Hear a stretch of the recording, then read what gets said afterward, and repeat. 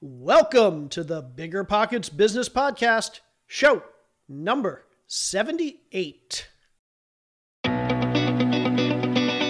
Welcome to a real-world MBA from the School of Hard Knocks, where entrepreneurs reveal what it really takes to make it.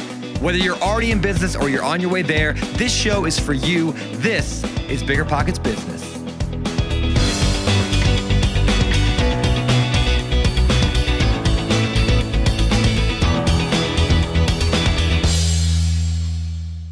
How's it going, everybody? I am Jay Scott, and I'm trying to change up my inflection, but it's not working. I'm still Jay Scott, and I'm still here with Carol Scott, my lovely wife, and one day I'll think of a new intro, but until then, how you doing, Carol Scott? I'm laughing at you. I'm doing great. I'm a little bit bummed, though. It occurred to me that right around now would have been the 2020 BiggerPockets Conference in New Orleans. Oh my goodness. We miss our BiggerPockets family so much, but that'll make 2021 even sweeter, right? Gotta look for those positives. Yes. We're going to get through. We miss everybody, but we will see everybody next year and hopefully talk to everybody many times in between. Let's talk about our episode for this week, because we have an awesome episode this week. We have somebody that a lot of you probably know. His name is Nathan Brooks.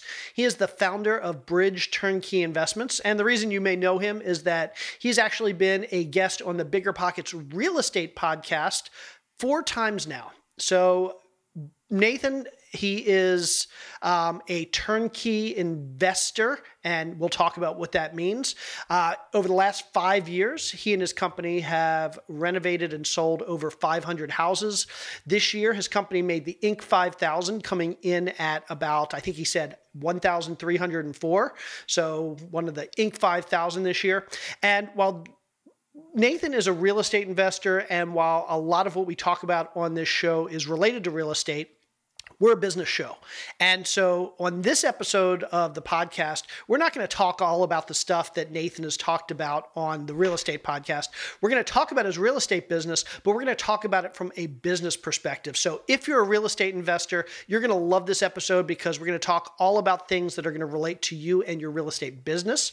And if you're not a real estate investor, you're going to love this episode, because we're going to be talking about how to build and scale and grow a business, whether you're in real estate or not. So an amazing episode with an amazing investor. On this episode, we talk about things like using KPIs, which stands for key performance indicators, basically how to measure your metrics in your business and why it's important. We talk about creating processes, and we also talk about when we should not be creating processes. We talk about building an amazing culture in your business. And then Nathan dives into what we need to do to be amazing at hiring employees. And we talk about the single biggest component of hiring that we're often afraid to do, but is so important when we're hiring in our business. So if you're thinking about hiring somebody, this is a must listen for you. And then for you real estate investors who are excited about hearing from Nathan Brooks, a real estate investor himself, we do talk about some real estate specific stuff, like how he's finding deals in this market and how he's finding and financing his deals in this market, how he's finding money and financing his deals in his market. And then the one thing we talk about throughout the entire episode is Nathan is a voracious reader, and we talk about, I think, 6 or 7 or 8 great book recommendations. Overall, this is just an amazing episode that any real estate investor, any business owner is just going to get so much out of. So if you want to learn more about the things we talk about Nathan, about his business, check out our show notes at biggerpockets.com/bizshow78. Again, that's biggerpockets.com/bizshow78. Now, let's jump into our episode with Nathan Brooks. Nathan, welcome to our show. We are so looking forward to chatting with you. You are such an awesomely inspirational and multifaceted business person. There are so many great things to talk about, so thank you for being here today. Oh man, Carol and Jay, I'm so pumped to be here. I so appreciate that introduction, and it's a blessing to be here with you guys for sure. So I am pumped. Awesome. Well, we are thrilled to have you. For anybody that's listening that doesn't know Nathan, basically you are a real estate guy. So this is going to be a real estate related episode, but even though you're a real estate guy and you've been on the BiggerPockets real estate podcast 4 or 5 times now. Yeah, 4 times. 4 times now. We're going to talk about your real estate business, but we're going to do a little bit different. We're going to talk about it from the business standpoint, because a lot of people out there, they may run real estate businesses, and this is going to be an opportunity for them to really learn how a real estate business is run. And then there are plenty of people out there that don't run real estate businesses, but like we talk about all the time, business is business, and learning how somebody runs their real estate business translates into running other businesses and vice versa. So thank you so much for being here and being willing to share your business story and all your business expertise and knowledge with us. Absolutely. Yeah. And I love that. I love the connection between real estate and business, and it's learning both ways, right? So I learn all the time from people who are in business outside of real estate because it gives us a different vantage point, but solving similar problems or opportunities or whatever that might be. And so there's a lot of cool things that intersect there. So I'm looking forward to it. Awesome. So let's start with, for those who don't know who Nathan Brooks is, tell us a little bit about your backstory, what you've done in the past, what you're doing now, and what your business is. Yeah, absolutely. So I'm Nathan Brooks. I'm out of the Kansas City area, and I have a beautiful wife and 2 awesome kiddos. And we just enjoy the heck out of living on 11 acres and doing all kinds of stuff like hunting and shooting guns and fishing and boating and playing and just enjoying the outdoors and nature. And this time of year is amazing with all the trees changing. And so just enjoying that. And as far as professionally, we have a turnkey company, Bridge Turnkey Investments. This is going into our 6th year of business. And so we have about 15 employees, and we made the Inc. 5000 list this year for the first time, which was cool. I think 1304 was our number out of 5,000 fastest growing companies. So, it's just a number, but it's cool to represent the effort that our team has put forth. And so what we do is we buy, renovate, and sell homes, and we do that at scale. We've done a little over 500 houses so far in the last 5 years. And this year we'll put about 140 or so on the board. So it's quite a few. It takes lots of learning and lots of amazing people doing amazing things. And so, over the last 4 or 5 years, 6 years, it's been the story of that business and Bridge, and kind of I got my inception story, if you will, on the BiggerPockets podcast, going through trying to do it myself and going, the boom and bust in the past recession, 08, 09, which wasn't fun. And I've told that story a bunch of times, but it sucks. You don't want to do that. And so, I've really put the focus now on our team and what our individual and collective strengths are and how can we do that together as a company. So I don't know if that did a justice answering there, but. That is awesome. Congratulations, by the way, Nathan, on making it on the Inc. 5000 list. I can't even imagine what an honor that must have felt like after all of your amazingly hard work all these years. So cool. It's cool. It's a neat thing. And it's kind of one of those things too. I mean, you have to apply for it, and there's other people obviously that have not applied, and I'm sure they would be on there. But at the end of the day, something it's kind of a cool benchmark to see where you're at and kind of what are you doing, what are you producing, and also a cool place to kind of gather your team and celebrate some successes amongst things that are either challenging or whatever's going on in the business. You can kind of stack hands on that. So it's very awesome. Cool. Super. And I want to come back to the whole team building aspect and culture building aspect of your company as a whole at some point later in the conversation. But to set the stage even further, can you give us a little bit more information about how turnkey is different than flipping?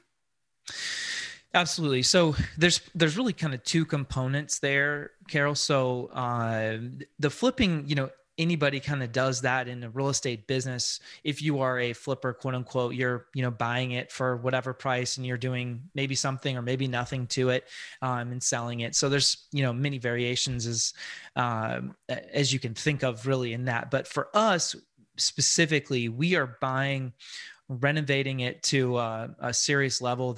Our properties are beautiful. We're obsessed about detail in every measure of process and data and KPI, whatever you want to talk about. We can go there in our acquisitions, construction, transactions, and sales and marketing. So it's vitally important. And it will make a massive impact. I was telling Jay but when we were kind of prepping for this, but the turnkey component of that specifically is about what the exit is. And so we are talking to folks all over the United States and internationally, even, many soldiers, current military folks, and we'll shout out to ADPI, active duty passive income guys. They're so awesome in helping people literally all over the world who are serving, which is just awesome. So it's a blessing for us as a company to help be working with them. But so we help people who want to invest money. So say we have clients who are,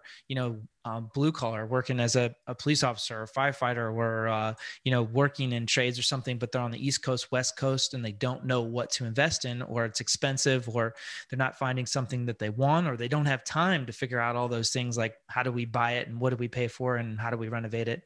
And so then we help them deploy capital in a great asset and utilize this incredible interest rate environment that we have right now, and utilize all of the benefits that real estate has to offer. So that's kind of, I don't know if I wrap that in a much more business centric package there, but that's what we do. So is it safe to say that basically what you're doing is equivalent to a flipping business, except that your exit strategy and your end customer, as opposed to being a homeowner, a retail buyer, is going to be somebody that wants to buy the property to hold long-term for cash flow? So basically you are flipping, but you're reselling to a landlord who's going to hold the property and keep it under management. Yeah, exactly. So first of all, you hit on the exit. So we're thinking about, really, we serve two clients in this transaction, if you will. One's purchasing it and one's going to call it home. So we have to be thoughtful on both of those people. And so, unlike, when you watch on HGTV and you see some, which I don't watch, by the way, I can't watch it like a cop watching cops. Right. But I live it during the day. I don't need it during the night. Anyway, so the exit, we're thinking about, okay, as an investor, what are those components that are important to you, and how are you going to be thinking about this? Like, can you give me what the scope of work was, and what's the condition of the roof, or what did you do in the bathroom? Does it have new plumbing? Did you, take out a permit? If it was necessary.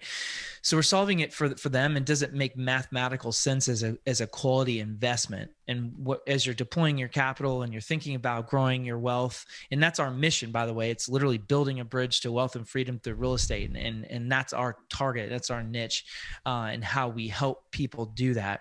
And so then the second is the tenant, right? So we want to think about, hey, mama shows up and she's thinking about, hey, do I like the kitchen for having the birthday party? Or dad's like, hey, am I in the back, throwing a barbecue, having the family over, or whatever. And of course, anybody can make those decisions. I just made it as an example.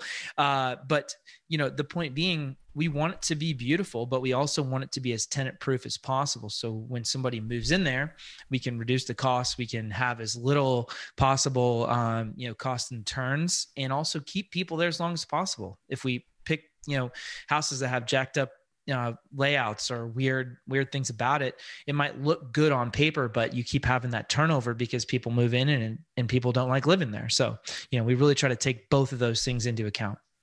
So let's talk about how your business is set up. I know in my flipping business, and obviously we talked about the commonalities in flipping, but there's also places where it's very different. Our business is basically, Carol, my business is basically, we have acquisitions, we have the rehab piece, we have the sales piece, and then we have the raising money, the financing piece. Mm-hmm. Do you structure your business similarly to that? Do you have additional pieces? Do you not have some pieces? What does the internal structure of your business look like? Yep. Great question. And you guys have beautiful rehabs too. And, it's awesome watching somebody operate like that. And I think it's easy to just pass over, like, hey, this is actually, it's easy, but it's simple, but not easy, right? There's, and you can do that, and doing it at scale is a whole nother animal. But, so our business, we have, I think it's four. I say four before I tell you what they are, but we have acquisitions, transactions, construction, and sales and marketing. So four. I got it right. Whew. Okay. And I guess finance would be five. So never mind. I got it wrong. But I'm not good with math anyway. So the departments themselves have evolved over time. And I think, are you kind of going after the management and structure of this thing? Is that kind of where you're thinking? Cool. So for us early on, it was, we're buying houses. Great. Nathan, go buy houses. And, I'm a high D personality. I'm like, sweet, bang, got a house. No problem. I got it.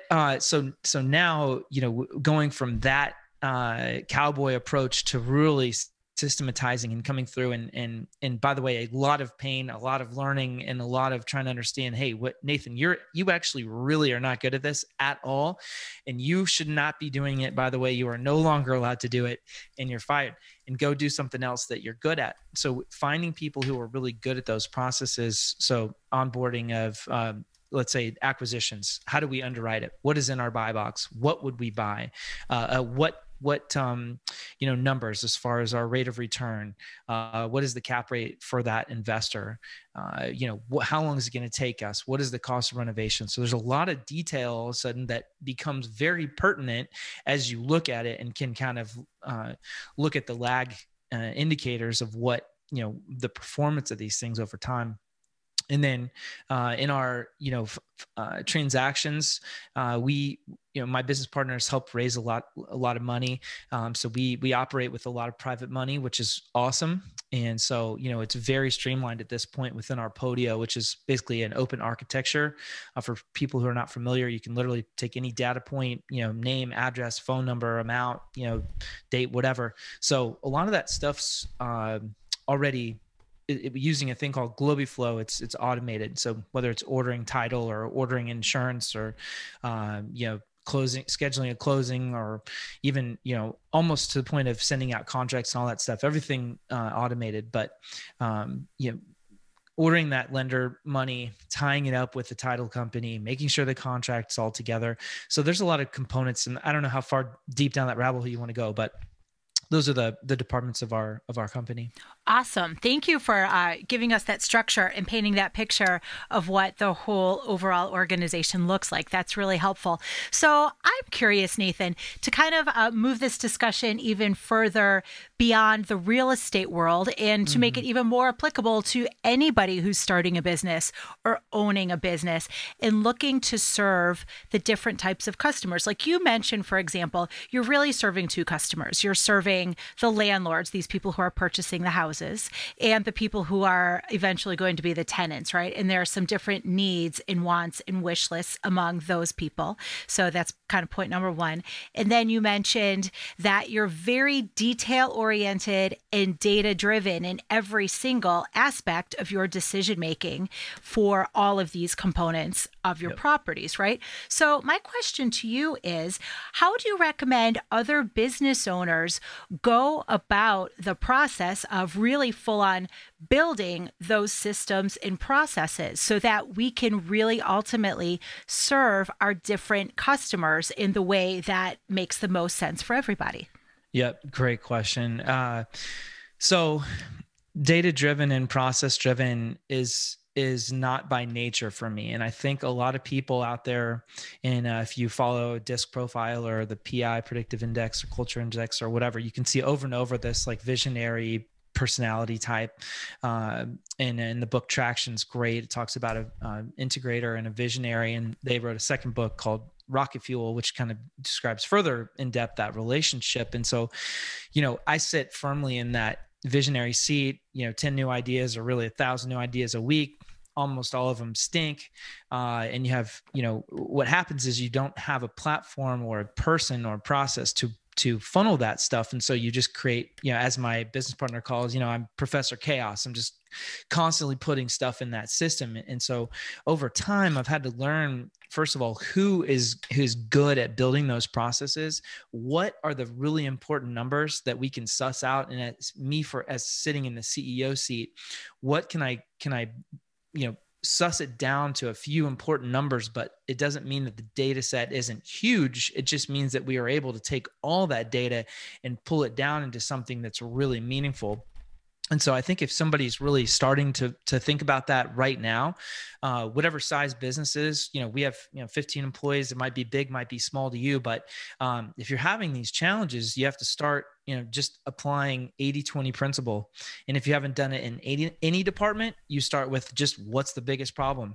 Where do we need to identify this? In our business, it was in construction. It's a huge problem. It's a lot of moving parts, millions and millions of dollars on the streets all the time. And so how do we, single out problem after problem after problem, which is, I like problems, right? We just want better problems, and we solve that problem. We want a better problem. So that's fine. We want problems. But somebody like me who says, hey guys, I don't understand. Why are we not closing this deal on time? Right. So that's not a process driven question, but we can come at it with a process driven solution or answer, which is, okay, well, let's look at the number of days under renovation. Let's look at the number of problems and inspection items. Let's look at which contractor was on that job. We can start to back into those questions and recognize that at the end of the day, here's the other thing that terrifies me and is a wonderful opportunity, which is from a process standpoint, do you need that process? What is most important? And are you running something that actually is making a difference? And knowing the difference in that in your business where people have autonomy, they need to run something, or having focus, having a process that gives you kind of the dimensions to live in and operate within, but also being able to have somebody actually go and do that job, as opposed to you just, sticking there and trying to, automaton the thing that you want to do, but that's being done by a person. Excellent. And to follow up even more, I think there are so many nuggets, but there's one I want to hone in on a little bit more. You mentioned really think about, do we really need a process for this particular item, right? I feel like, myself included, a lot of new business owners and a lot of even seasoned business owners, we become so bogged down with so many things going on all the time, so many fires, so many opportunities, so many challenges that you become really overwhelmed when it comes time to really make a concerted effort to develop these systems and processes. So I really love, especially what you said about taking a good hard look at, do we really need an explicit process or system for each one of these areas? So, and you mentioned also, really applying the 80-20 principle. Can you talk to us a little bit more about that? Absolutely. Yeah. So I wrote down how to focus. And again, that's such a problem, right? Because in anybody that's excited about something, that's the wonderful thing about entrepreneurship. And it's the most horrible thing about entrepreneurship, because you can do anything. And of course, if you sit in the entrepreneur hustle grind, whatever, nobody can tell you otherwise, that you should or shouldn't do that. So, I think, first of all, like in our business, we had to come back and say, what are we doing this year? What is our goal in 5 years? We're going to own this many units. Okay, well, over the next 5 years, what do we have to do? And now we backtrack into that. Okay, and again, back to the book Traction, and they have a thing called the Vision Traction Organizer, which lays out all the things from literally who we are, what our core values are, which is something we spend a ton of time on. And we're looking through the lens of that. What is our organization? How are we going to operate? What's our mission? Okay, great. 5 years from now, this is what our big, hairy, audacious goal is. All right. So if that's our goal in 5 years, then what are we going to do in 3 years? And what are we going to do in year one? And now we have to backtrack by quarter and say, okay, well, in order to hit that this year, we're going to track it by rocks. And this comes back to that data analysis and process, and be able to say, all right, where are we in regards to this idea? And then if we're going to put an idea on the board, we attack it. And we take that iron sharpens iron approach, and we say, all right, Nathan, you have a million ideas. Is this a good one? Is this losing focus? Or are we still on the same thing? Have we accomplished the goal that we already set out? By the way, you better identify one, because everything is nothing and the one thing is everything, right? We cannot make choices every day to focus on something else, because you just can't simply do that. A rifle has one bullet. You can't pull the trigger and aim at everything. You just can't. So, and this is a nightmare for a visionary to say, I can't believe, I hate these words even coming out of my mouth, because Jay, Carol, I have so many ideas and I want to do everything. And it's just so fun. And you know what? My team, they're like, Nathan, this is great, but you're really causing anxiety and a nightmare. So guess what? I work out all the time. I have a meditation practice that I've worked on. I have journaling in my life on a regular basis. I take notes and I shut up when I have ideas and let my team operate. And so when we have ideas, it's great. But we need to have a platform and somebody who's a process-driven thinker, data thinker, to come back and work through those things with us so we can really identify what's a great idea, what's a good idea, what should be put on the whiteboard like I do in my office. I have a 4x8 whiteboard. If it's an idea that's good and it's standing the test of time, it lives on the whiteboard. And then it eventually becomes a thing. And if it stinks, it eventually gets wiped off and in place something else. So I'm super passionate about this topic.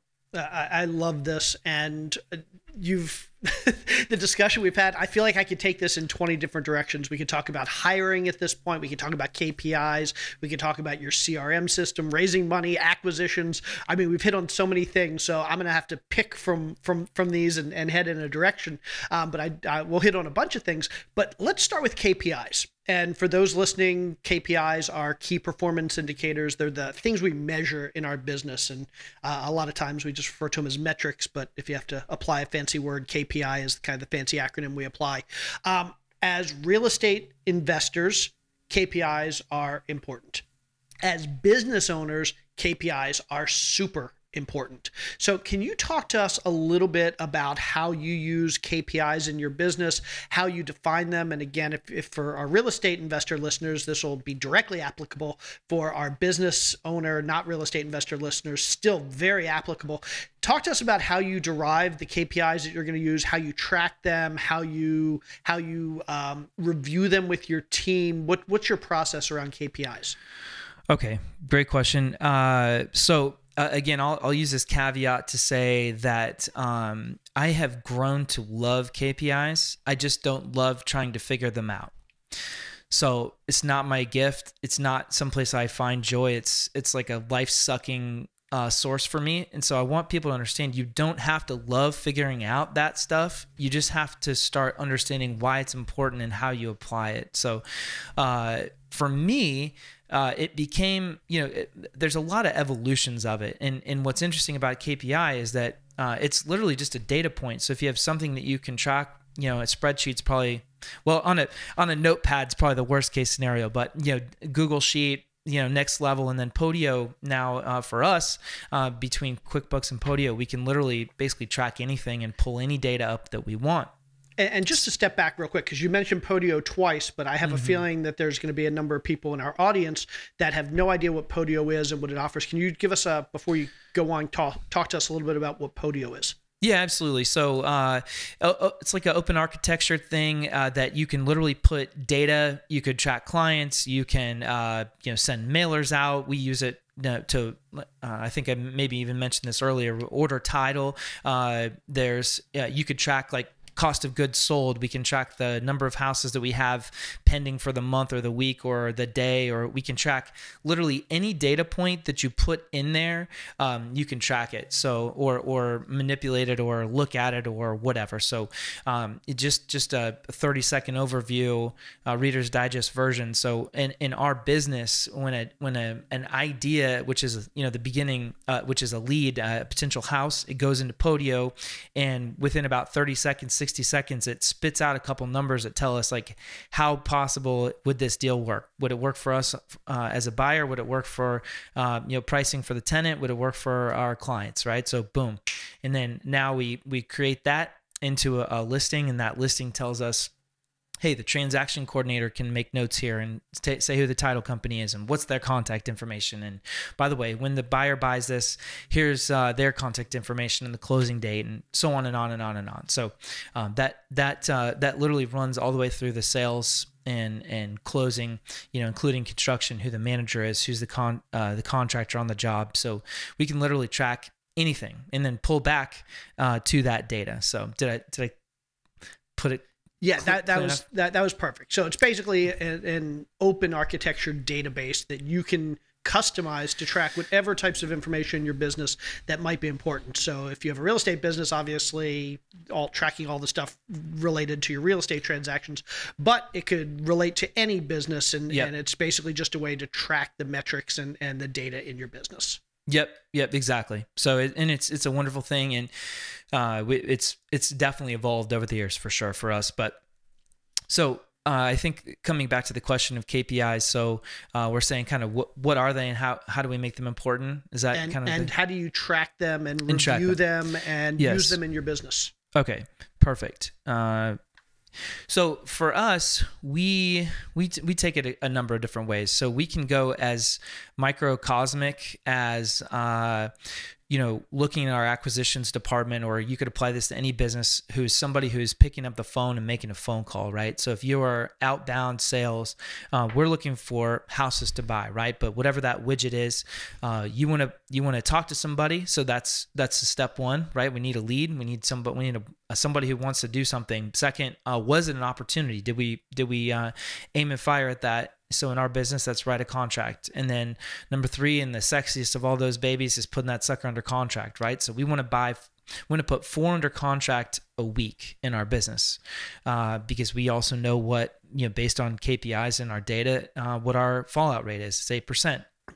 So we know in order to hit our goal, coming back to that, on Vision Traction Organizer, how many deals we're going to do for the year, quarterly rocks all the way back, boom, now we're back to our KPIs that tell us, are we on or off track? So that's within acquisitions.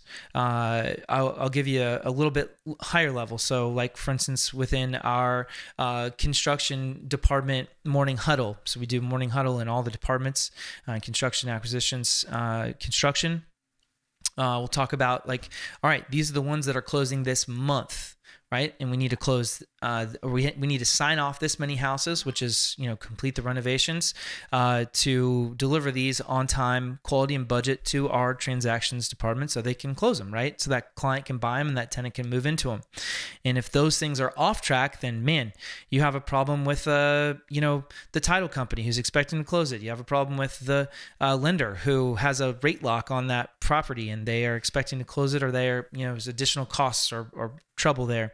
So then we can come out a further way. So we use it within our advisory team and say, hey, this is the financial performance of our company for this week, this month, this quarter. This is what happened. This is the challenge. We can see, because looking back, we know how long it's taking us to close or, run construction or whatever. So we can look forward then to say, hey, if we hit our averages, this is where we're going to be at. And then we can also communicate that to our team. And each person, hey, what are you responsible for? In sales, it's our sales guys. How many houses did you sell? Transactions. Did we close everything on time? Construction. Did we get it on time, quality, and budget? Sales and marketing. What is the impact in our Facebook, or our Instagram or whatever? So we can look back out as big or small, macro or micro, and be able to say, hey, individuals are responsible for their individual numbers, but then as a collective, we're responsible for our ultimate few numbers, which is our profit, gross profit, revenue, and net profit, of course, which is the most important number in any business from the financial perspective. I love this. And it sounds like you are using KPIs in basically 2 ways. One, it's allowing you to set the targets in your business. So basically, that if the people that are calling on houses, let's say you're doing cold calling, for every 100 calls they make, maybe they're going to get 15 people that say, hey, yeah, come take a look at the house. And for those 15 people, maybe you're going to get 8 that you write a contract on, and of those 8, maybe you get 1 that you actually close. So now you know, because you're tracking those metrics, you know that you need to make 100 phone calls to get to that 1 sale. Yep. And you know, if you want to do 100 houses this year, then you need to make 100 times 100, 10,000 phone calls to hit your target of getting 100 houses. So number 1, you're using KPIs to help you set those targets and define what people in your business need to be doing in order for your business to grow and get to where it needs to be. And then number 2, you're using KPIs to track whether people are actually doing that. So going back and saying, okay, Joe Smith, who's sitting at the phones, he made 100 calls or 500 calls last month. In theory, he should have gotten 5 deals out of that, but we only got 2 deals out of that. So maybe whatever the processes are around our calls, Joe's not doing it correctly or optimally because he didn't get 5 deals. He only got 2 deals. So what could he be doing differently to get his numbers and his metrics up? Do I kind of have that right? 100%. And, and that's almost kind of like that lagging and leading indicator kind of question, I think, is what you're getting after. And you're very analytical brain, unlike mine. But I think it's like the simplicity and complexity of it all at the same time, which is like, Jay, did you make your phone calls? Carol, did you make the sales calls, or did you, call the title company on this deal? But at the same time, what's interesting, and I was, Jay and I were debating on this, chatting about it, but I told him that the unbelievable amount of time and attention in our construction department will literally lead to a 7-figure additional revenue to the bottom line if we hit all our targets, all our metrics. And by the way, our team will benefit from that. Our business will benefit from that. Our clients will benefit from that, just in our performance and the product we're delivering. And of course, as a business, we want to be successful in all ways, including financial. So, and that's literally from time after time obsessing. Did we set the target? So I wrote down set targets and understand what happened, and then did people do that? And that's what you said, Jay. And then literally dissecting it, training on it, and then lo and behold, let's go back to the question we were talking about before: process. So then, where did we screw up? Where is the process missing? What do we have to obsess about now? And then guess what? Back to focus. What's the big problem? What's the little problem? What's a big problem? What's the little problem? And we get to go back and forth. And that's the thing is that as a business owner, sometimes you are more in the weeds than you want to be, but you want to, as quickly as possible, get back out of the weeds, and encourage, elevate, and give the people on your team the opportunity to solve these problems. And our COO in our business, and our sales and marketing director in our business, and my business partner all bring different things. And so we say, team, this is a problem. What are we going to do about it? And we can approach and utilize our geniuses and our gifts, and not trying to, we can row in the same direction, but utilize our different gifts as we, solve those problems. I love this. I really love this. And I think it's really powerful how you, as the CEO of your company, talk very directly about allowing the other team members, not only allowing them, enabling them and expecting them to, and giving them the opportunity to become problem solvers, to establish best practices, to figure out the next best direction for whether it be a long-term goal for the company or smaller components within achieving those goals. So I would love to talk even more about building that culture and the best practices around it, right? So you mentioned all these things about communicating regularly with all of your team members about their roles, their goals, impacts, and their metrics. You talked about how you're always keeping and moving ideas around on the whiteboard rather than just saying we're doing this, we're doing this. You have a different process and practice around staying focused and making sure everybody is looking toward the same goal. You talked about morning huddles, all of those great things. So what are some of the things, Nathan, that you employ in your business that you would consider best practices businesses that maybe to you, after all this time of growth, are just kind of, it's just what you do. You may not even necessarily see it as a big light bulb moment anymore, but to other people, these are really, really helpful things, these great nuggets that we might be able to employ in our businesses to keep us moving forward. Whew. Man, I've screwed up so many things. So there's so many opportunities to talk about these problems. So this could be its own show, guys. But I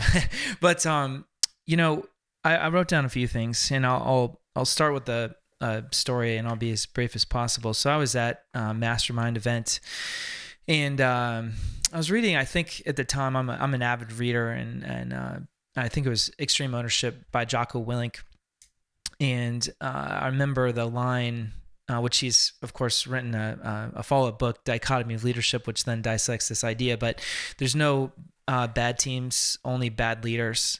And they give a story about two boat crews, and I'm obsessed about Navy SEALs, but two boat crews, one captain, is doing a good job. One captain's blaming everybody else. And guess who's winning? The guy that's, helping lead. And guess who keeps losing? The guy that complains and doesn't take any responsibility. And it was just like a gut punch. And in that story, they flip-flop captains and like, hey, boat crew 1, move over to boat crew 2, and so forth. And lo and behold, guess who is now competing and winning? The same boat crew that was stinking and losing. And so I'm so passionate about this, Carol. So I'm excited for this question. I hope I don't go on forever, but I came home and I sat my team down. And I was like, hey, I got to tell you something. I've totally blown it. I have completely failed you guys. I'm not focused. Emotionally pissed off sometimes. Or I'm not connected, or I don't communicate this in a way that's healthy or that's solving the problems. And guess what? Owning and running a business is hard. Everybody wants to own a business and whatever, and they don't think about all the things that go into it. And especially once you have people on your team, I take it seriously. And if we're going to take the responsibility of having somebody on our team, we had to start realizing what that actually meant. And so all these things have kind of been, bucket after bucket between, core culture, core value, training, onboarding process, defend the castle. What does it look like when we interview somebody? What is that process? Oh gosh, we're back to process. Can we get rid of it?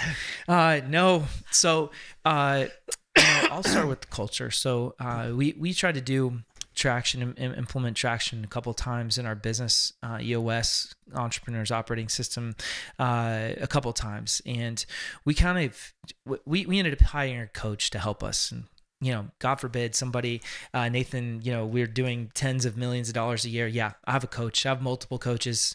I'm in multiple masterminds. I spend a lot of money on that. It's important. We all need a coach. We all need to be coaching. It's both and problem. So, leadership, integrity, generosity, and drive. Those are our core values. And the core values come from the visionary of the company. They are not just some idea. They are you as the entrepreneur. And we often can look at these things and wonder like, hey, where did these things come from, or what's important? And when you start to realize having people on your team that are not in culture. So let's say I was in a call today, and the guy is literally his only job is, well, maybe not only, but he lives and breathes understanding how to build teams and culture. And 12% was the regularity at which a resume showed the job performance and if they would succeed. 12%. That's insane. So think about when you look at that resume, and I'm trying to remember. Can you expand on that?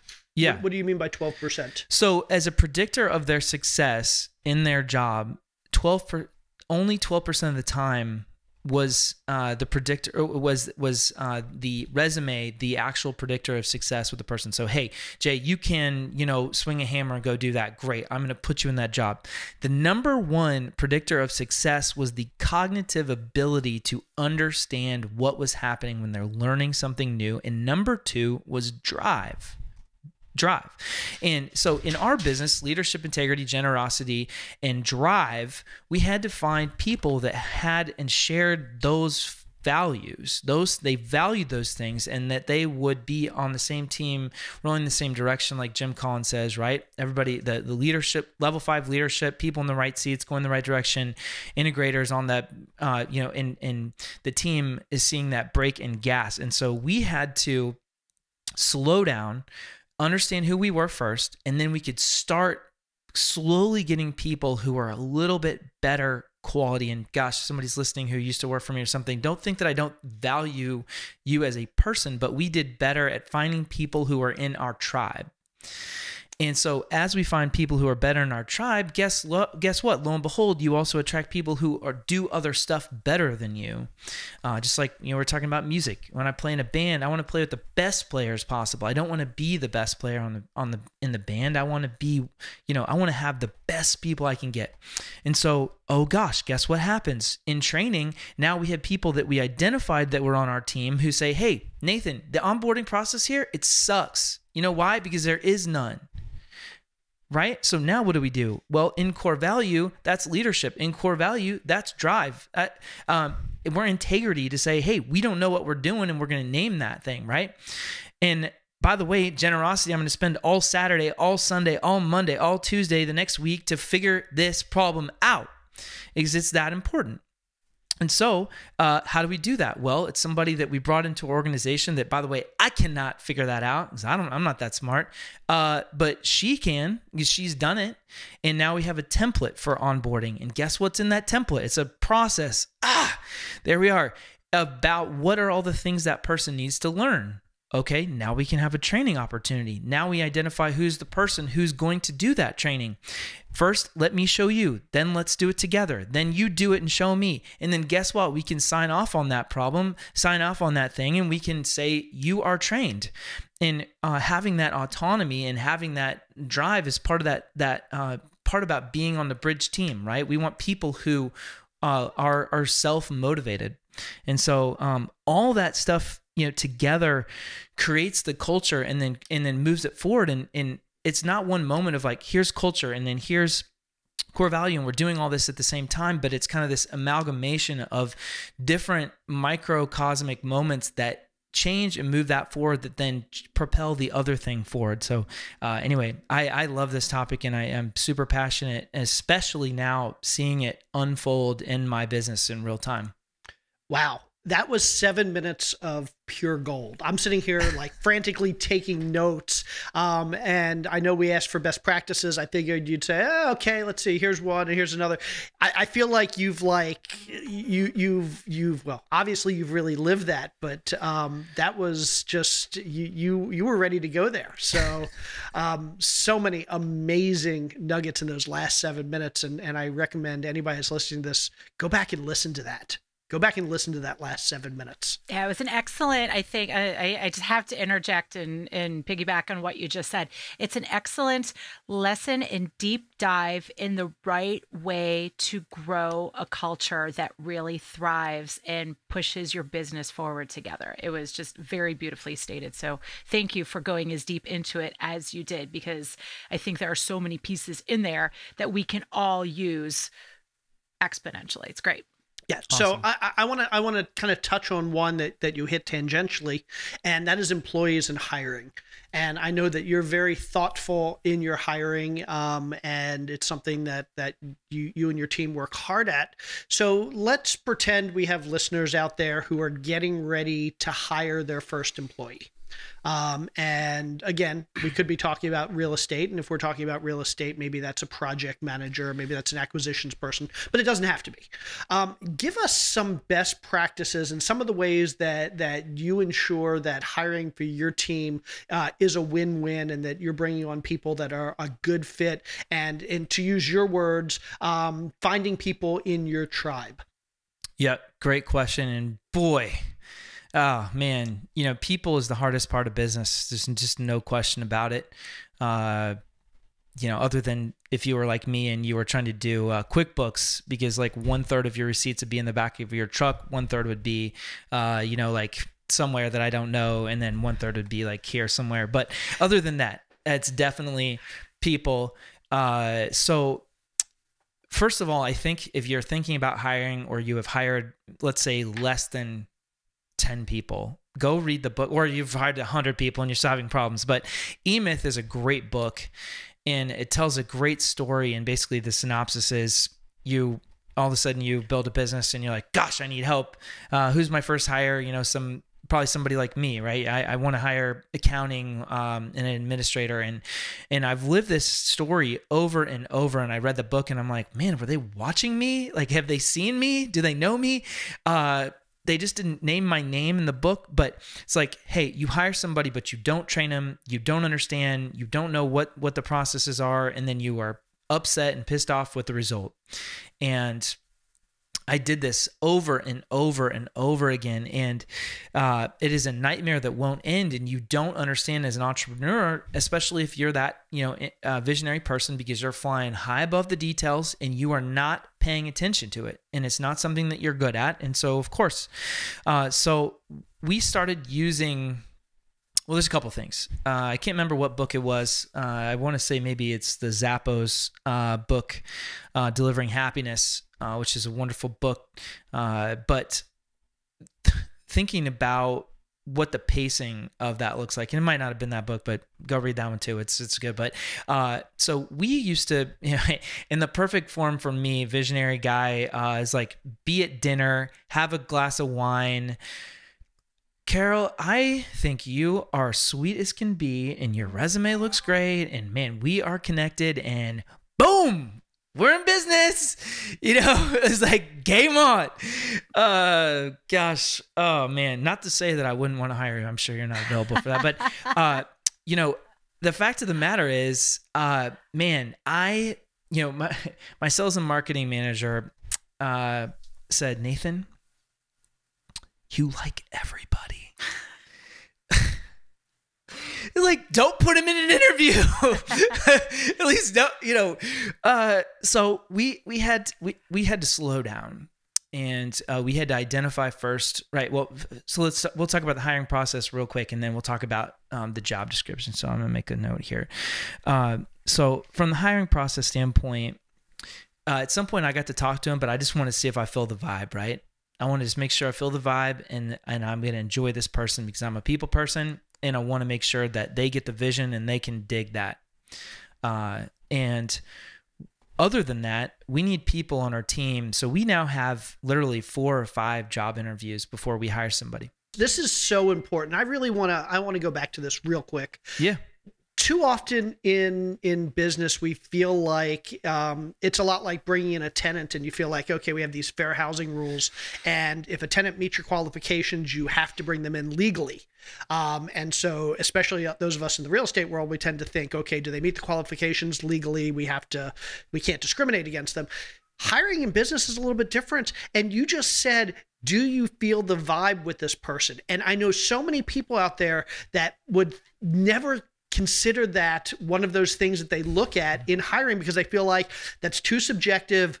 It's too discriminating against certain people if I don't vibe with them. And I need to hire the best person for the job, whether they fit with me, whether they fit with the team. But what you're saying is, it doesn't matter if they're necessarily the best person for their job. If they don't fit with your vibe and with your team's vibe, and as you said, fit into the tribe, don't hire them. Am I getting that right? 1,000%. Patrick Lencioni, one of his 7,000 books, 5 whatever of a team. He talks about this story, and you're like, man, we went to the competition, we got the best sales guy ever, and he's amazing, and but guess what? The dude's not in your culture, and so it doesn't matter if back to that stat, right? So resumes is a 12% predictor of success in the job. And so, it's funny. I didn't even catch talking about that, about the vibe, but think about like dating. You're going to spend a lot of time with this person, right? And you don't have to be BFFs or anything, but you want to like them. And being in business and being a business owner, it's important, obviously, knowing where the line is. And again, Jocko talks about this a ton in leadership, in a bunch of his books and podcasts and stuff. So I'm not, this is not my idea, but it's crucially important. Both get it, want it, and the capacity to do it, and you have to have all those components, and culture is definitely one. And the cool part about the culture question, and kind of back to did we hit that? Jay, feel good about that was perfect. And I love the fact that I'm sitting here writing down all the books you're mentioning, because we have to add all these to the show notes. But Patrick Lencioni, the book is The 5 Dysfunctions of a Team. There you go. Thank you. Thank you. So we don't just go talk to somebody, look at a resume, and hire them anymore. It just doesn't happen. And so typically we will have somebody who's fairly detail oriented, who looks at all of those applications, who come in. And we use WiseHire, which is great, and it has a disc profile attached with it. And if they can't follow the directions and put a resume and fill out a disc profile, then they're not going to fit for us. So step 1, problem solved. And if you are applying for a new construction management position and you currently are a assistant manager at Arby's, you will also not qualify. So we get a lot of that too. But it's quick to weed them out, up or out, as I say. So we faster to yes, faster to no. It's also important, clearly said, like a visionary. So we do that. We do a quick screener interview. Hey, let's actually just talk about the position. Does it make sense? This is who we are. Who are you? Did you maybe look at our website? Do you have an understanding? Who are you referred by? Let's just get an understanding. Hey, this person might look like this works. If it's in a management position, we'll then have interview with the management team. What does that look like? What is your how would you fit in with this team? How do you deal with difficult situations? How would you work in this situation? Talk about the specific details of that job. Then we would sometimes if it's an upper end position, we also have our business coach interview them solo, and we get a recording of that. They send it to us and their notes on that. So it's just a total third party person who has our back, but also is not in the day-to-day grind. So they can look at that. I have a conversation with them. Culture fit. Are we going to dig it? Do we get the vibe? And then their department. So who's in the department? Who are they going to work with every day? What's that going to feel like, look like? These are the tightest touch points. And so working through all those things, and then we can say, gosh, did we actually take our time? And by the way, if this person really, when I say to defend the castle, I mean that seriously. Like, I don't want to go hire this position in 6 months. I want somebody who not only gets it, wants it, has the capacity to do it, but is fired up to go do this job. And by the way, when we bring in another person that's in that department, they are going to want to do that as badly or more so than the people that interviewed them, and put them through a freaking gauntlet to make sure that we got the person on the team that really wants to be there. It's vital. And so when you go back and you say, okay, well, how do we make sure we get the right candidate in the first place? Well, did you have a clear job description? Is it obvious what the job is? And so you write through, what is it that they would do? What are the qualifications? And then anything else that's important, like, I want this person is driven, obsessed all the time to do it, right? Or very good in data and loves, small details. We try to make it as obvious as possible what the person would be doing and what success looks like. And then we match that with the PI, the predictive index, and those guys get lots of money for this tool, but it's amazing. And so we use it, and we actually take the language of the personality profile of that person, and we take it and we paste it in the job description. Woo! So guess what? When somebody hears the language about, like, oh my gosh, I love to design furniture and lay out a room, and a high detail person that loves design and working on their own, right? We're going to put that sucker right into that job description. So we are attracting people who would do a good job with it, and we are repelling the people who would not like that and doesn't fit in that like it, love it box. So it's been kind of a twofold process, as we've started to get a lot better, I would say, at the interviewing and onboarding. Yeah, and one of the things that you kind of implied that I really believe in, and I'm a firm believer in, and I spent much of my career at Microsoft, and this was a very important hiring concept at that company, which is don't settle. We used to have a thing where if you would be interviewed by 8 or 10 people, and you could absolutely be interviewed by 8 or 10 or 15 people over the course of several interviews at that company, if a single person says no, it's a no. And it's not democracy. It's not, hey, we need 5 out of 7 to say yes. If somebody has reservations, it's probably not a good fit.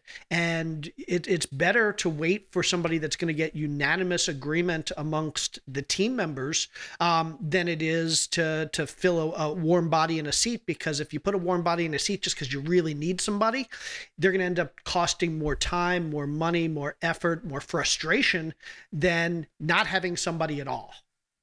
100%. Plus it gives your team an opportunity to have a voice too, which is huge. Yeah. I'm curious. I wanted to follow up on that point a bit more about all the different personalities on your team and everything, and the hiring process and bringing new people in. I'm curious, a business of your size, of your magnitude, of having all of these different types of roles necessary to keep your company thriving.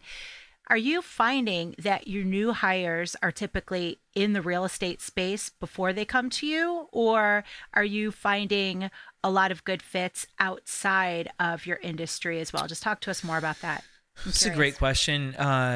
Somebody like in a new construction manager or project manager, we found that somebody that has some more experience has been helpful at times, but it's kind of the old dog new tricks too. And also, did we get our process and that those sort of things clear? As far as like the other things, whether it's in acquisitions or in transactions or sales, we've had a lot of non-real estate people, and I think that's again back to that culture and clear job description. And then more and more I find that it's less about like, were you an acquisitions agent, and what are you like? What is your curiosity? Do you want to do this? What is your natural bent? Did you spend, like me, multiple years working in Best Buy in high school for $12 an hour, whatever it was, and they silently turn you into a sales assassin and you don't even realize it. And then you wake up one day and you're like, man, that's what all those awful Saturday morning stupid meetings and role playing was about. Oh, dang. So to me, it's like, if we can find somebody that really wants to get after it and that it makes sense, or that we can, coach people up too, right? So that's the other thing, is that it's a constant thing. And I tell my team this all the time. I expect myself to earn my seat every day, and I expect you to earn your seat every day. It's a both and problem. And so the person that you were hired on March 4th or whatever, I expect you to be better today, better at the team and better at your job, and not just in a selfish for me way, but in a selfish for your team, right? You're getting after it to get better as a team and operate. So I don't know if I went on too much of a tangent there, but no, that's great. I loved it. I loved it. And I wanted to say too, Jay, I think, and Nathan, I think it's one of those cool things that I think a lot of us, we take this whole, I don't say we take this real estate investing profession for granted, but the nice thing about when we're talking about going outside of the space to bring new people in, you gotta love that real estate investing has become such a thing, because of course people think it's such a big glamorous thing. They don't realize what the reality of it is. But I think I would expect in our experience, and maybe with you too, it just helps draw your pool of applicants, right? Because they look at Bridge Turnkey Investments. It's this awesomely thriving real estate investing company, and they want to get in on the action, right? So I just think it's just a great reminder to all of us out there who are in this space, in these opportunities we create for people that they really enjoy. Yeah, it's a huge impact. And I think the other thing about that is, for me personally, and my gifts was like, how did I communicate and tell the story? I got lucky, got on BiggerPockets early, when it was not nearly as big as it is. And, so for instance, literally a year and a half ago or so, we launched a meetup in KC and literally took over as the largest real estate meetup in like 4 months. And it was just one of those things that just blew up, and that you almost 10,000, like just shy of 9,000 people on the Facebook page at this point, and 20,000 some posts a day. It's just ridiculous, the amount of activity in there. I might have stated that wrong, but it's a lot. I'm not the data guy, so forgive me for whatever I just said. Ignore the numbers, but it grew fast, and it's gotten a lot of attention. And the cool part about that is it definitely has funneled people who maybe would not have seen our company before, so it gives that attention, as well as man, it's really hard to get it right, and it's really easy to screw stuff up. And so it also puts a big target on your back as a business and as a human. And so to make sure, like, hey, we're living up to whatever this thing is that has now gone far beyond Nathan Brooks, Bridge Turnkey. It's its own animal, and it's its own thing, and so it's a big undertaking to also manage that. That's awesome. Before we get into the 4 more segment of the show, I do want to take advantage of the fact that we have you here with us, and we have a very large real estate audience. So we've spent most of this episode talking about general business topics and growing a business. But I would like to talk about 2 kind of more specific real estate topics for those real estate investors who are listening that are excited to have somebody that's doing 500 deals in 5 years with us. I'd love to talk about, one, where you're finding deals, what your best acquisition strategies are today. And we know that with COVID and things that have changed over the last year, that might be different than where it was even a few months ago. And number 2, how do you finance your deals? What's your primary method of financing your business or your individual deals? Do you do syndications? Do you raise private money? Do you raise bank money? What do you do there? So again, just recap, where are you finding your deals and where are you finding your money? Awesome. So finding deals, whew, what a nightmare. We're in KC, right? And I'm going to actually give some world news that's not out there anywhere in the world currently. So it's like for real, most today is the day. This moment is the moment here, 1:49 Central Time. But we both used it to expand in segment as well as market, and as well as get better at just buying stuff. So first, we have branched into new construction, which we thought we would start building like middle of last year or something. I think we thought we would have one house on the ground by like September of 19, and I think we delivered our first house like a year later or something like that. Right. This year we'll probably put it, somewhere around 22 houses on the ground in year 1, new construction. And also, we're literally launching this today on a webinar for Bridge. So we have moved into the Tulsa market. And so we will, if we hit our target, we'll put about 40 houses on the ground, new construction in Tulsa next year. And by the way, that 500 number is going to get blown out of the water when we add year 6, because we're going to put like 300 houses on the ground between new construction and renovation in 2021. So that's happening. Wow. Congratulations. Thank you. So sorry to take the moment on that, but new construction has been a cool thing, and we could do a whole nother show on that too. But new construction, underwriting lots, and so that's just created another segment for us. It's also a little bit larger profit margin per deal. It's more expensive too, and takes a little longer, but it has been another profit center. But finding deals, this is going to sound maybe too simple, but it comes down to doing the work in relationships. And so, ultimately at the end of the day, you have to actually do the work. You can't like will it, unless you're, Yoda or whatever. You're not going to bring it in without, having, I'm a big Star Wars fan, but man, I don't have those superpowers. So my superpower is do the work. And so what does that mean? It's wholesalers, it's realtors, it's people that and it's literally not like, yo, send me some deals. That does not help. DM me, man. It just drives me bonkers. And I have the meetup, and so I get to watch this all the time. Or I got this house in this one place that's right by this one street. Call me, hit me up. I got it. It's a good deal. Whew, that drives me crazy. Anyway, so how about I am Nathan. I am in acquisitions for Bridge Turnkey. We buy houses typically between 100,000 and 160,000 ARV. We typically spend 30 to 35,000 in construction per project. So we need to have room to actually do a full renovation on this property because we care and we do a good job. We're quick. We're cash, we're professional, yada, yada. And guess what? All those things, we see those on signs and whatever, but then you have to actually show the people what you can do. And so, we have the conversation. And if you are not that, if you are not the cash guy, and you're actually like, hey, I got one private lender and he's 50-50, like say that. I'm new. I'm not sure what I'm doing. By the way, this is my mentor, Carol. She's helping me, making sure I don't do something stupid.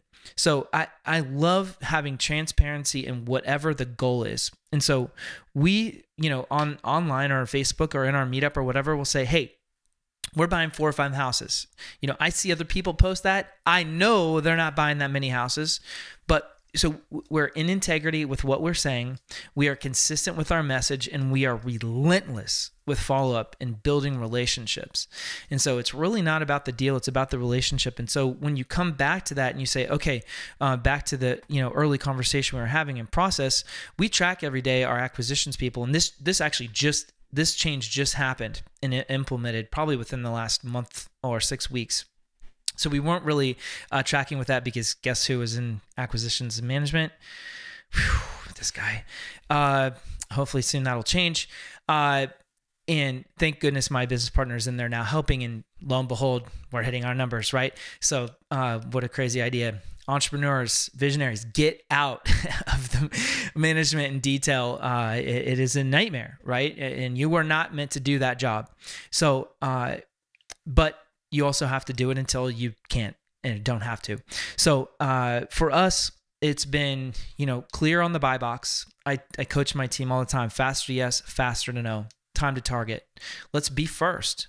Let's buy every deal that we can buy. Let's tell them why it's better working with us, and it is. And by the way, this is our process, or this is our Danny, our transactions person, or this is what's going to happen with this house. And by the way, we're not wholesaling it to 5 other people or putting it, chain contracting it. We're actually taking the risk of putting this house down under contract, funding it, and renovating it and selling it to a client who actually really cares. And we're going to make sure we get a great tenant who wants to make this place home. So we just tell the whole story, and we can be honest and transparent. So that was probably a really long answer to a very short question. Finding deals, relationships, Tulsa, new construction. And the most important thing is, and I just want to highlight this because this is so important when it comes to finding deals. It doesn't matter if you're using direct mail. It doesn't matter if you're cold calling. It doesn't matter if you're using bandit signs, if you're going off the MLS. It doesn't matter what the specific strategy is. Make sure you're working hard, because all of those strategies can work if you're willing to put in the time and the effort and work smart. Mm-hmm. And so I loved your point about you got to work hard. There's no magic bullet. Nope. Simple but not easy. And I will mention over that 500 or so houses, which is not a scientifically proven number, but it is in that range. To be clear, that we've done over the last 5 years or so, including, a vast majority of those the last 2 years, we don't really have a direct seller business. So people out there who are like, man, I can't find a deal on MLS, or I can't find a deal from a wholesaler, or whatever. You're wrong. You have to just figure out what is the actual problem, and don't make the problem, money the problem, or the wholesaler the problem, or whatever. Like, make the problem the problem. What is it that we need to do to actually solve this problem? So number 2, financing deals. So I think it was like the second week of actual lockdown of COVID, like the full blown, panic situation. We got 4 phone calls from 4 different banks $1 million refinance approved, another $1 million refinance approved, a $3 million guidance line, and another $3 million guidance line. Now, it's like the 5 years to overnight success, as my business partner says, and it was like that. All of a sudden, boom, we had all this bank money, millions and millions of dollars. But for the last 5 years, we couldn't find anybody that thought that we were worthwhile investing, at least at that level. But over that time, it had forced us to get really good at raising private money. So we pay a fair, solid return, and we have a really, really simple process for those people. They can use their IRA money, they can use regular cash, whatever. So we had raised a bunch of money and consistently paid those investors all the time and consistently made sure that we were taking care of our people.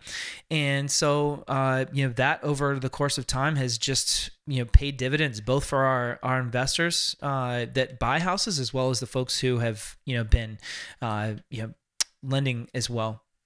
And have you found that COVID has made your financing piece more difficult or easier, just given all the different conditions out there? There was about 2 or 3 weeks there that were pretty awful, from the standpoint of the clients specifically. People were uncomfortable under contract. But really from the financing, I think it's been a bigger challenge with the interest rate in the refinance market and just getting people to get them done. Having appraisers in properties that are occupied has been a challenge. Finding deals, in Kansas City, it's the 8th highest appreciating market the second quarter of 2020, which is bonkers why KC would be there. We have 1.3 months of inventory on on the MLS, which is also bonkers. I think it's 4 to 6 months is, healthy balance. So it's just it's really incredibly difficult market, specifically in the buying. I think the finding deals, the lending and financing really has not been a challenge up to this point. Not to say that it couldn't be a challenge in the future, but for us, since we controlled our destiny on the lending side and we had built relationships there instead of just having some hard money lender that has some specific amount or deals or whatever, really gives us an advantage. And we can tell that story back to that, building relationships and buying deals. You can tell that same story. Hey, we can close. That's awesome. I could talk to you for another 2 hours about all this stuff, but we are running long on this show. So I want to jump into the final segment of the show, the segment we call 4 More, where Carol and I ask you the same 4 questions that we ask all of our guests, and then the more part of the 4 More, where you tell our listeners where they can find out more about you and your business. Does that sound good? Sounds great. Okay. I will take question number 1. So Nathan, what was your very first or your very worst job, and what lessons did you take from it that you're still using today? Oh man, I've had so many of those jobs, whether it was making pizzas at Godfather's, was running as the busboy at a mafia-run Italian restaurant.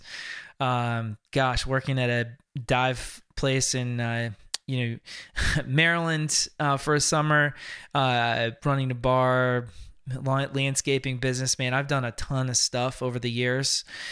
And, I think the bottom line is having fun and finding yourself. And, I'm not really a negative person. And my parents have told a story of I was in super trouble as a kid, and that, and they're like, why aren't you upset? And you're like, well, just because I did something wrong doesn't mean I can't be happy. And, just having, for me, it's been that positivity and making a decision that whatever that job is, hey, I'm going to put food on the table, or I'm going to do whatever it is, or I'm going to solve this problem in the business, or I'm going to make pizzas or whatever it is, but I'm going to be awesome at it. I'm going to do a great job. I'm going to learn something from it. And then it's going to give me that, whatever nugget it is that is good or bad, culture or process or business or management or whatever. And I can take that little seed and move on to the next one. Nathan, I absolutely love that. Such a good answer. It was fun. Okay, here's number 2. What is the best piece of advice that you have for small business owners or young entrepreneurs that you haven't mentioned yet here today? I'm not sure if I stated it really, really plainly and clearly. So I'll just state it again, which is focus. And if you are going to bed at night and you're thinking about it in the morning when you wake up, then you know you are on the right track for the thing that you are wanting to obsess about. And then have a filter of somebody who is a data-driven person who can look at that and think about it and allow them to put holes in your ideas and to question you on it and challenge you on it and rip it apart and put it back together. And the better you are at listening, and the better you are at shutting up and letting other people share input, once you create the vision, create the ideas, but then allow space to listen and other people to take ownership of your ideas, the more successful, the more happy, and the better the thing's going to go. Love that. Absolutely love that. Okay. Question number 3. This is where I ask you your favorite business or technical book. Let's see.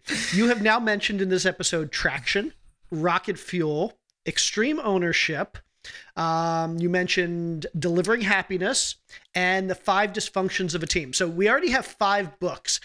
I'm going to make you pick a different one. So besides those 5, and the E-Myth. I missed the E-Myth. So 6 books. If you had to pick a different book to recommend to our audience, what would that book be? No question. And books are so important. By the way, obviously, I'm obsessed about books, or maybe not obviously, but talking about this many. And we also read them as a team every Wednesday. We have a culture meeting. It's not called culture, but our whole team gets together every Wednesday. And pre-COVID, we were doing that in person. We called it leadership lunch, and literally reading books together. So I'm Go Giver was one that we did, but Never Split the Difference is the book I'm going to go with, because I got to meet the author virtually, former FBI negotiator, and the book is just full of nuggets and things that make you a verbal tactical ninja, and not in a way that you could or should take advantage of people, but it gives you tools in a superpower in a way that you would not use. And when you're trying to say the same thing, and you can restructure via labels and labeling and mirrors and structuring your questions. So man, that's a monster book. And if you really like that, then read Tony Robbins' Unlimited Power, and it's like a next level of that. So love it. Okay, you gave me 3 to add to the list. So Never Split the Difference is the big one. That's by Chris Voss. And I will also add Tony Robbins to the list as well. Super. Okay, the 4th and my most fun question is, what is something, Nathan, that either in your work life or one of your... I want to say, I've got to just turn our listeners in onto the fact that you're this amazing musician, and you are this massively huge award-winning MMA fighter, and so many other things. You are so multifaceted, I can't even stand it. So in one of your aspects of your amazing life, whether it's one of those or with your family or at work or whatever, however, wherever, what is something along the way that you have splurged on, whether it's a material thing or an experience or whatever, that was totally and entirely worth it? Oh, man. By the way, I have fought in an MMA fight, but I wouldn't necessarily, I'm awarded there. But I am on an amazing team there for sure. Glory MMA, I'll give them a little shout out in Lee Summit, Missouri. They got a bunch of people in the UFC, by the way. Sorry to get off track. Okay, so splurge. I have a lot of different things that I enjoy, and I obsess, and so I enjoy obsessing about different things. So I'll give you 2, if that's okay. So one for me and one for we. So for me was I've become a watch guy, and I'm definitely obsessed about watches. I love movements and how they work and how the components come together. And did you know, on the face of a watch, when you look at automatic movement, that all the things that are happening on that watch, it's the complexity of the movement that makes it work. And so I'm staring at my Rolex Root Beer, which is a cool watch and hard to get a hold of, and it's ridiculously expensive and stupid, but I really enjoy it. And so that's something that has been fun for me. And second would be we just picked up a little center console fishing boat because my son has become like super obsessed about fishing. And so he and I literally, this summer we probably caught hundreds literally of fish and spent hours and hours and hours fishing. And he's become quite the fisherman too, by the way, and he's 9. And so we bought this little center console fishing boat. And it's been just a blast, and we've been learning and obsessing about fishing and having fun as a family doing it. Those are both such awesome splurges. Thank you for sharing. I love that. Okay. That was the 4 part of the 4 more. Now for the more part of the 4 more, can you tell our listeners where they can find out more about you, about your company, and anything else that you would like to share with us? Yeah, absolutely. So thank you again for having me on, Jay and Carol. This is such a pleasure, and so humbled by the opportunity, and seriously love you guys, and think for people who are watching, they are just as cool as you think they are, maybe not, if not more. So good people and great people and legitimate. So our company is bridgeturnkey.com. And you can check out what we do there, both our renovation properties, our new construction properties, and I'm so freaking pumped about Tulsa. It's just so cool to kind of have a secondary market, and something our clients have been asking about for a while, so we can deliver on that. It's great for us, great for our company, great for our clients. So it's a win-win-win. We're on Facebook, or I'm on Facebook. You can just search me, Nathan Brooks. I do get a rather large amount of friend invites. So please shoot me a message if it's something specific. And connecting there is great. And then and I'm on Instagram too. I don't even know what my handle is. Nathan Brooks REI or something like that. I'll have to check that down. But once you watch the Social Dilemma, you kind of wonder about that. But in any case, and last but not least, we have a meetup here in Kansas City, Bridge Real Estate Investing Meetup. We got a great page there, especially, people everywhere in the U.S. are, on there, but also Midwest and locally there. So those awesome. are Have any good guests upcoming at your meetup? Well, it just so happens the timing, we did not plan it this way, but the one and only Mr. Jay Scott will be a week from today. And I will say, dude, we have the coolest space and the coolest thing, and this COVID thing is really putting a damper on the whole in person. But regardless, I know you're going to bring some fire and thunder, and we get to reverse roles here, which will be a blast. Yeah. So anybody out there that wants to hang out with Nathan and myself next week. Actually, it's this week when you're listening to this. True. Go to the Bridge Turnkey page or the what's Bridge Real Estate Investing Meetup, and please just answer the couple questions. It's amazing. We probably would have added, thousands of more people, but we don't just let anybody in. We want you to be interested. Back to culture, back to whatever. Like, take the 5 seconds, fill out the questions, and come get after it with us there. So it'll be great. Cool. Join the group on Facebook, and then sign up for the Bridge Turnkey Meetup. It's gonna be awesome. Nathan, thank you so much. This has been absolutely amazing. Carol and I think I speak for both of us. We're so happy to be able to call you a friend and colleague, and we appreciate your coming and sharing all your amazing knowledge and experience with us and our listeners today.